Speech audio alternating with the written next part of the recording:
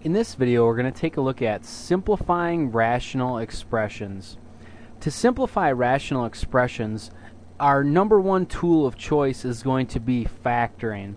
If we can factor these expressions, then often what we're going to see is a term that is on the top, often a binomial, and also in the denominator that we can cancel out to simplify.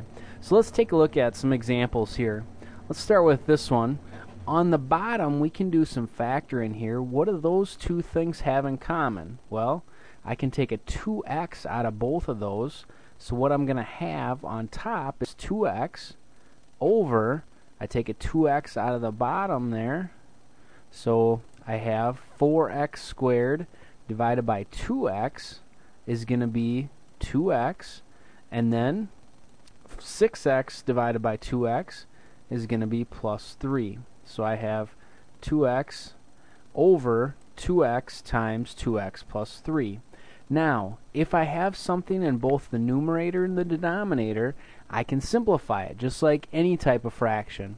So what I can do here is simplify this, simplify this. When I do that, remember, I'm just dividing by the same thing, top and bottom, so I really replace each of those with a 1. And then the whole expression becomes 1 over 2x plus 3, like so. Okay, so don't forget that 1 that's left there. Sometimes people want to flip that up to the top, and that's not the case. We have a 1 left on top there. That 2x plus 3 is in the denominator. So that's the first example. Let's go over here and take a look at this one. Again, factoring is our tool of choice. We want to break up each of those expressions and see if there's then something in common that we can cancel out between the two. So for this one, on top, this looks like a difference of squares. So that will factor as x plus something and x minus something. And what squared gets me 49? Well, that would be 7. So x plus 7, x minus 7, that's on top. Then on the bottom, I look at this, and I'm looking for factors of 7 that add up to 8. Well, that would be x, our terms, we have the signs are going to be plus and plus, because that's plus and that's plus. So plus and plus, and my terms are, my factors of 7 that add up to 8 are 1 and 7. So then, I've got that factored. Now, take a look at what we've got. Well, there's an x plus 7 here on the top, and there's also an x plus 7 here on the bottom. So those can cancel out. Just divide by the x plus 7 on the top and bottom to simplify. Remember, that becomes 1, that becomes 1. And we're left with, well, on the top, we have x minus 7. And on the bottom, we have x plus 1. That's all the simplifying we can do here. Sometimes people want to simplify that x. Well, we can't do that because it's not being multiplied. This is addition and subtraction. We can't simplify something out of there like that. So that's all we can do. It's simplified. Alright, then let's kind of make our way clockwise around here. Let's try this one.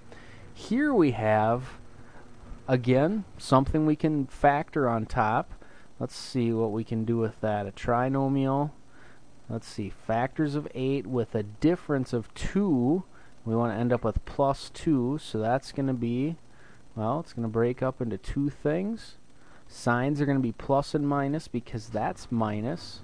So plus and minus. First term is going to be x and x. Then I want to end up with a plus 2. So my larger term needs to go with the plus. In this case, that's a 4. So plus 4 minus 2. Again, if I FOILed that out, it would get me back there. That's an important piece. Then on the bottom, we've got a trinomial again. But don't forget, the first thing that we want to do is look for a common factor between all of the terms and see if we can't pull that out front. And in this case, there is something we can pull out front because we have x to the third, x squared, and x.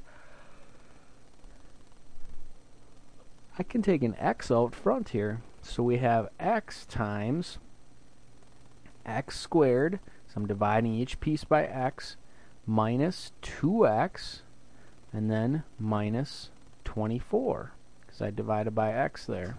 Now we have a trinomial here. Looks like something I might be able to factor. Let's give it a try.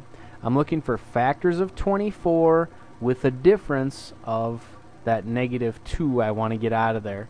Well, let's see. 6 and 4 I think will work. So let's break that up.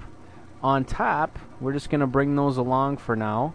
X plus 4 and x minus 2. On the bottom, we have that x out front. Don't lose track of that. Then, here we have two binomials. The signs are going to be plus and minus. First term is x and x. Then those factors of 24, we said 6 and 4. And I want this to end up being minus. So I got to put the larger thing with the minus, and that's going to be 4. So I have x minus 4 and x plus, oops, I goofed that up. It's going to be x plus 4 and minus 6. Minus 6 because I want to end up with the negative 2, so I have to put the larger one with that. Okay, so then, again, remember you could double check that by foiling it out. Getting back to here, then we look top and bottom. Anything in common?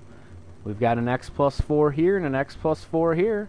Hey, those will cancel out. That becomes 1, that becomes 1. And we're left with, what do we have on top? Well, x minus 2 is left there. And on the bottom we have x times x minus 6. Okay, so that's simplified. Got rid of quite a bit of stuff there in our process of simplification. Okay, now let's swing over here and give this last one a shot. Here again, two things that look like we can maybe do some factoring. On top we have a difference of squares again. X squared and 25 are both perfect squares. So that's going to break up into two things. X plus 5 and x minus 5. Oops. And then on the bottom, let's see. Well, what I'm going to want to do here, I'm going to factor a negative 1 out because my x squared term is negative, and I like it to be positive because then it looks like these, in which we can factor those trinomials. So the first thing I'm going to do is factor out a negative 1, and then I'm going to flip these terms around. So it's going to be x squared, I'm taking a negative 1 out of this, minus 3x, and then I'm taking a negative 1 out of this, minus 10. Okay, if I distributed it back through, I would end up back here where I started. Okay, then this, let's see if I can factor that. I'm looking for factors of 10 with a difference of negative 3. Well, 5 and 2. So let's go ahead and set that up here. So on top, still x plus 5 and x minus 5. Didn't do anything with that yet. On the bottom, well, we said we've got that negative 1. Don't lose track of that. Then we have, going to break up into two things. The factors, it's going to be plus and minus, the signs, because that's minus, like so, x and x. Then the 10, we said 5 and 2. Well, I want it to be minus 3x, so I need to put the larger one with the minus. So it's going to be minus 5 and plus 2. Then I look it over. Is there anything in common, top and bottom? Sure enough, we have an x plus 5 there and an x plus 5 in the denominator as well. So those are going to cancel out. That becomes 1 and 1. Let's hop up here with this, and we have x plus 5 over at negative 1. Don't lose track of that. Negative 1, and then we could just bring that as a negative out front here, but I'm going to leave it as a negative 1, like so. Okay, and you could distribute it back through, leave it like that, whatever you want to do. I like it like that. Okay, so simplifying rational expressions. When we're simplifying rational expressions, what we want to do is find something that we can divide both the numerator and the denominator by.